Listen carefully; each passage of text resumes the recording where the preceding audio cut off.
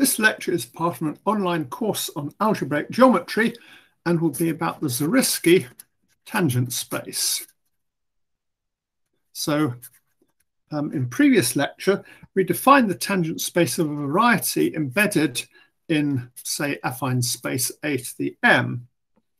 And we used this to define singular points, where a singular point was one where the tangent space of the variety was in some sense of the wrong dimension. The problem with this is that we can embed the same variety into affine space in many different ways. And it's not at all obvious that the tangent space of a point P in the variety will have the same dimension independent of which space we embed the variety into. So what we want to do is to find a definition of the tangent space that only depends on the variety V and the point P and doesn't depend on how we embed V into affine space. So we have the following definition. The tangent space at the point P is the dual of the cotangent space at P. And if you've done differential geometry, you probably think this is a completely stupid definition because the cotangent space in differential geometry is defined to be the dual of the tangent space. So this definition appears to be circular. However, in differential geometry, the tangent space is basic and you define the cotangent space to be its dual. But in algebraic geometry, it turns out the cotangent space is basic and you define the tangent space to be its dual. So how do we define the cotangent space? Well, the cotangent space is defined to be m over m squared. Okay, well, what's m? Well, m is the maximal ideal of the local ring at the point P. So you remember the local ring at a point P can be thought of as the set of as the ring of functions of the form f over g, where g is not equal to 0 at the point P.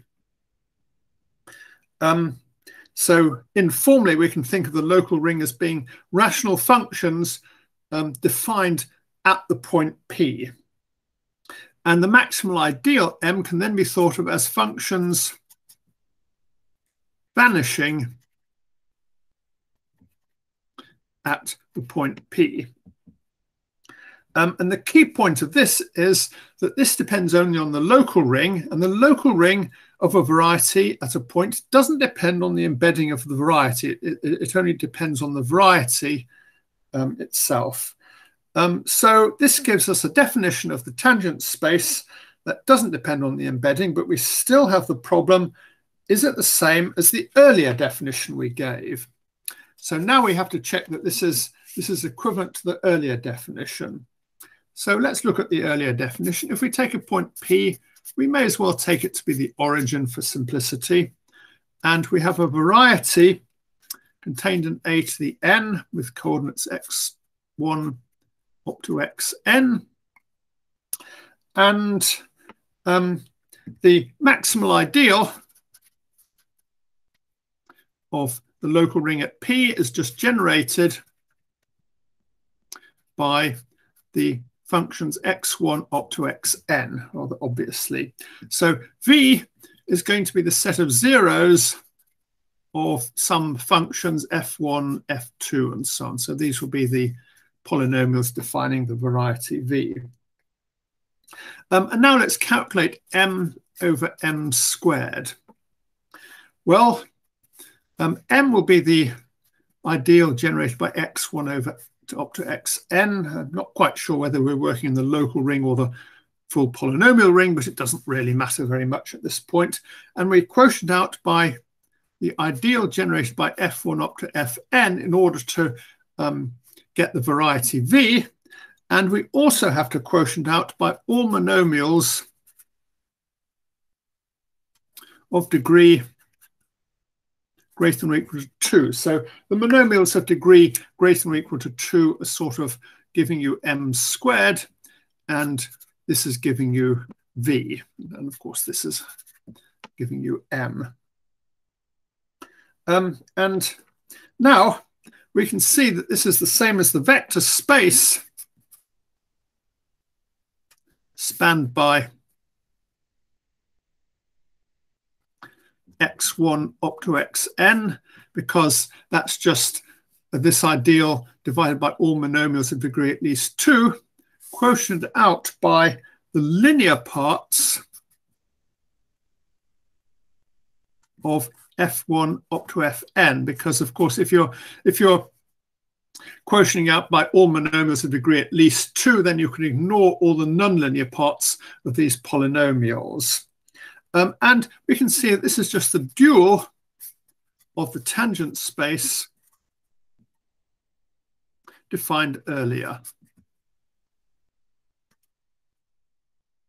So this confirms that our new definition of the tangent space really is compatible with the old definition of the tangent space. And I should say this vector space can be defined to be R over M, and which is equal to K. And why do we bother doing that? Well, it turns out this definition actually makes sense for R, where R is any local ring. We can take the maximal ideal, form the quotient M over M squared, and this will be a vector space over the field of quotients of the the quotient of the local ring by its maximal ideal. In fact, this space here is called the Zariski cotangent space for any local ring. Of course, you define the Zariski tangent space of a local ring just to be the dual of the cotangent space. So you see that the cotangent space is the more basic object because it's just defined like this, and you have to define the tangent space in terms of the cotangent space, which is the opposite way round.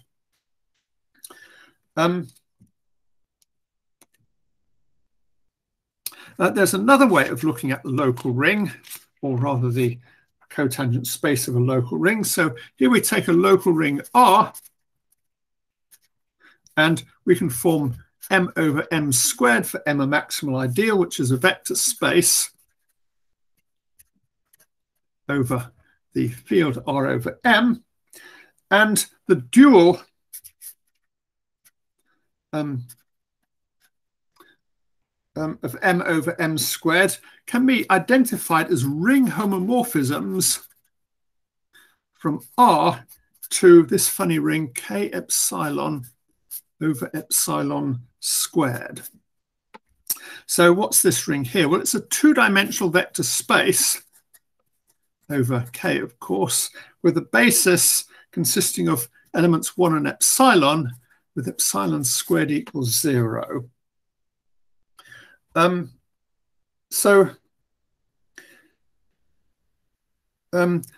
ring homomorphism will take M squared to 0, and it just takes M, each element of M, to a multiple of epsilon. And as multiples of epsilon form a one-dimensional vector space, we can see this really is an element of the dual of M over M squared. We can also try and picture what does this ring look like.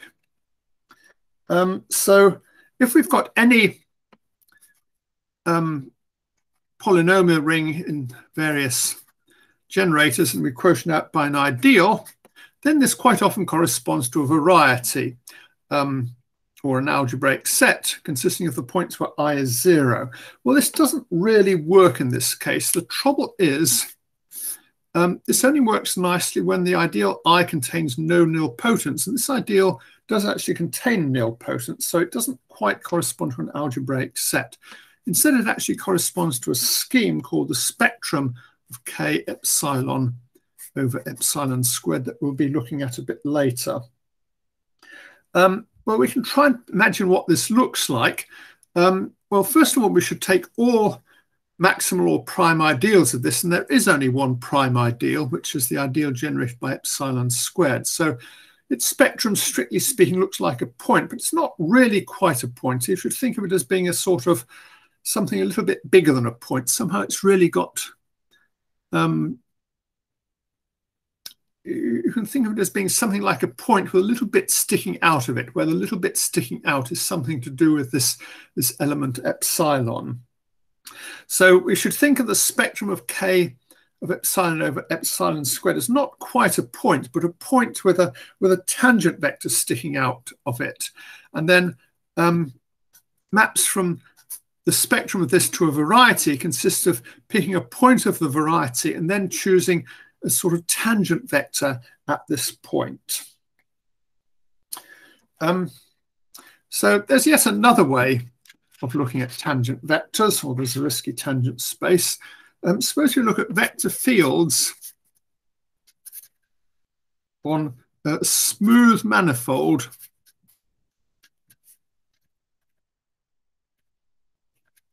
V over the reals. Then let's look at the ring C of V, which is just smooth functions. Then if we look at the space of all vector fields, smooth vector fields, of course, then the space of vector fields is just a module over the ring of smooth functions on the manifold, because, of course, if we've got a vector at a point, we can just multiply it by the value of that function at that point. And we can define the module W of cotangent vector fields just to be the dual of the module of vector fields. And now you remember from differential geometry that there's actually a map D which goes from functions to cotangent vector fields. So it's going from the ring C of V to its module. This takes F to the one form dF. So here this is a ring, and this is a module. And you have to be a little bit careful because D is not actually linear over C of V. Instead, it satisfies Leibniz's rule, dFg equals FdG plus dF times G. So if it were linear, it would satisfy this rule here, but it's now satisfying Leibniz's rule, so it's not linear over C of V. It's linear over the field of real numbers, of course. More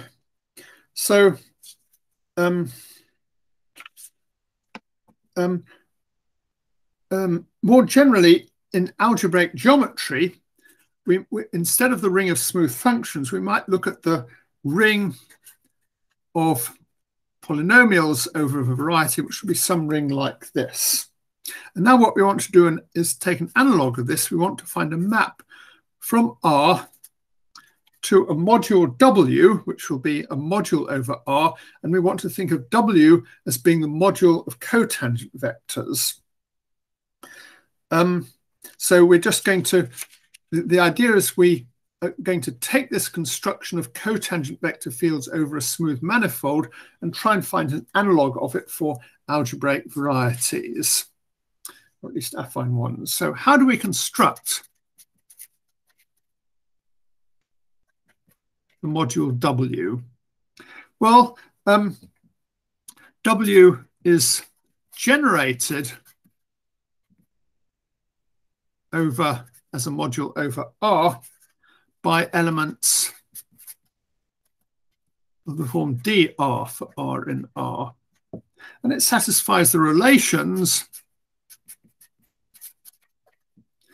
First of all, dR is equal to 0 for R in the field K we're working over. And secondly, dFG is equal to dF times G plus F times dG. And now we can define W to be the module with these generators and relations.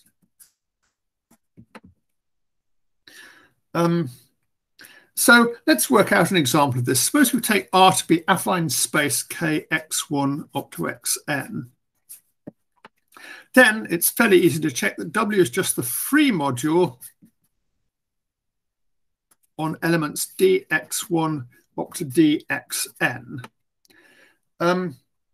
And having defined W as the module of cotangent vectors, we can also define the module of tangent vector fields just to be the module of all homomorphisms over R from W to R, which is a sort of dual of W. If we want the tangent space of this at a point, we can just localize this module, which gives us a module over the local ring, and then take the Zariski tangent space of that. Well, it's a bit difficult to, I mean, in general, this module of cotangent vector fields is kind of a bit complicated. It's usually not a free module over the ring. In fact, it's quite rare for it to be a free module. It's only a free module if the cotangent bundle happens to be a sum of trivial bundles, which is actually quite rare. So it's useful to have an alternative description of the module of cotangent vector fields. And we can define it like, we can define the module W like this. Suppose we take the homomorphism from R tensor R to R. So all tensor products will be over K. So this just takes A tensor B to AB. And we're going to define I to be the kernel of this map. And then I'm going to claim that we can define W to be I over I squared. So here I is an ideal of R tensor over R. And we need to define a map D from R to W, of course. And I'm going to define D by saying D of R is equal to 1 tensor R minus R tensor 1. And I also need to say how W is an R module. So I'm going to say R acts by multiplication on the left R in R tensor with R. So there are, we could make this into an R module by having R acting on the right or on the left, and I'm just going to fix acting on the left. And now we can easily check the Leibniz rule DRS equals RDS plus DR times S. The big problem is to check the universal property.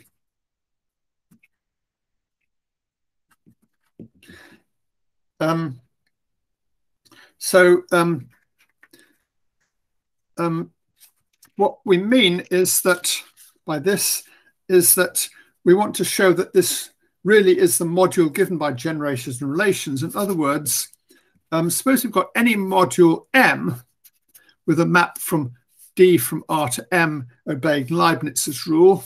We've also got a map from a module W from R to W, and we want to show there's a unique map from W to M, making this diagram commute. So we can do this as follows. So we've got our ideal I contained in R tensor with R, which maps to R. And we've got a map from R to M, given by D. So we can define a map F from R tensor R to M by just mapping A tensor B to A dB. So this gives a map from I to M. And what we want is not a map from I to M, but a map from I over I squared to M. So we need to check that this map F is naught on I squared. And to do this, we just do an explicit calculation. So pick some element, sum of SI tensor TI in I, and pick another element, sum of UI tensor uj tensor vj in I. So this means that the sum of SITI is equal to 0 and the sum of uj vj is equal to 0, because that's the definition of being in I, more or less. And now we calculate f of sum of SI tensor Ti times sum of uj tensor vj.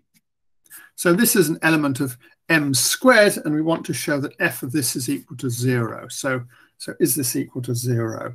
Well, we just calculate it. So this is the sum of SI uj d Ti bj, and now we apply Leibniz's rule and we find this is the sum of SI d Ti times sum of uj bj plus sum of SI Ti times sum of uj dvj. So now we notice that this sum here is 0 because we said so up here, and we notice that this sum here is 0 because we said it was 0 up there. So this expression here is equal to 0, which is what we wanted to prove. And now it's easy to check from this that this does indeed make W into the universal module, such that there's a map from D from R to W satisfying Leibniz's rule.